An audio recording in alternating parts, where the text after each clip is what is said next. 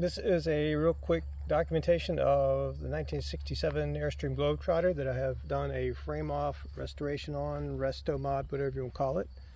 Tongue was very rusty, had holes, so that had to be fish plated. Rebuilt the jack, has new brakes all around, new axle, and I put the plate on. It's an anti-sway plate, has new safety chains. It has a Wi-Fi antenna that I modified, repaired the mast. This is a new box for the gear that's inside. I don't know if you can see it, but it has gears that you crank. So adapted. This is a high frequency jack. And repainted the Airstream logo, but part of it peeled, so I'm going to do it again. Rebuilt the lights. These are Lexan glass. You can't get the curved glass anymore, so we'll see if that works. It's an outside scare light that my son made for me. It has a light, an LED light in it. This is really cool water access aqua. That's for water, cold water out for like a shower or dog wash. This is hot water in, someday maybe an external hot water heater. Also have a solar water heater on the roof, that square thing. The big square thing is a 150-watt solar panel. And it had weird taillights I took off. That's where all the holes are. Put the original birthday cake lights back on. It has a backup light. There was a boo-boo. Apparently they put the water outlet there. Then they moved it down here. I have a flush thing on it right now, but so I put a backup light there. Rebuilt the rear box. Redid the license plate light. Put this cool Globetrotter license plate with a backup camera on it. This is redone so now it's 30 amp. 30 amp to the original 15 amp. Same idea, same holes, same deal here. There's a brand new 110 15 amp out. Original glass there, another scare light there. So inside I put a deadbolt on. Added a little safety thing for the steps, so when you're traveling they don't automatically deploy. I have rebuilt the interior. I won't turn anything on right now, but it all works. That's the radio. Just put the projector in. Kind of cool. Hopefully that works.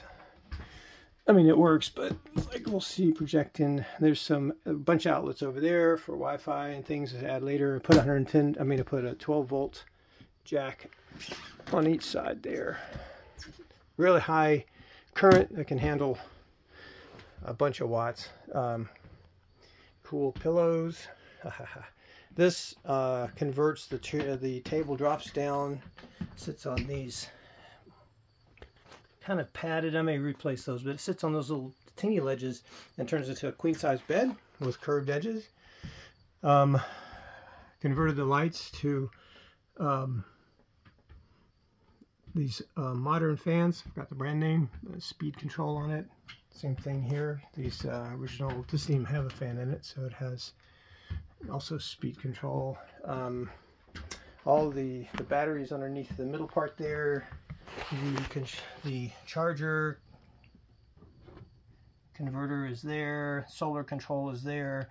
That's an inverter there. And put in this air conditioning. It's disconnected right now, but that hooks on to the back of that. So it sucks air in and out through the floor to exchange with this, which is a 2-hose air conditioner, which works well. Redid the original cabinetry. All that works. And my son Tyler built this door. It's got a magnet to hold it in, but it's got this cool bathroom door. And I took the bathroom all out, redid everything. Got my flamingo shower curtain. There's the shower, new toilet, never been used. Thetford. Replaced the rear glass with tempered glass. Redid all this. It's kind of dirty right now. It's got bugs and stuff, but a new faucet. Rebuilt the closet. This is that, and then it's got a 110 volt, like 7-gallon electric water heater. It's buried under. I'm going to put a shelf there. It's got the original hanging rod and stuff there. And in the kitchen, big sink, and cool drawers that actually you just press and they open. That one, because of the sink, it'd be a wee bit narrow. Tyler made those two, which is awesome. And more sinks, and another sink, and then this is underneath the sink. And let's see, William 3D printed this little box that allows these cheap Chinese screens to snap right in. So that's the current charging voltage and amperage going out, which is not any. I've got a couple more here. Up there says voltage and temperature, so whenever the glass is closed, it shows through this dark red glass. Lights are rebuilt. Those work. And I have this cool cob LED down through the ceiling that gives nice light there. These loops are for the projector screen to hang on, and it's about done. And this is a cob light as well. It goes on that switch, and there's also these work lights across the top there for working in the kitchen, and that's the water pump and the light, and then the light that I haven't yet done, put a skylight in where the refrigerator went out, and I put a light in there and kind of finish that off. So refrigerator, 12-volt refrigerator, freezer, which works fine, and it's got its own dedicated circuit. It goes under the floor. I built this little table for it to sit on, so it can be also like a kid's work bench or whatever. It's really strong. So, and floor mat, new floor.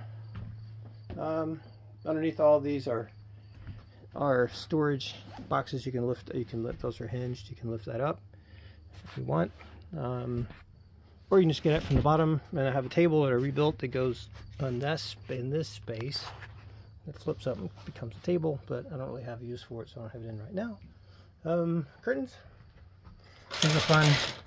So they're made so that whenever you want to have privacy, they just hook on magnets there.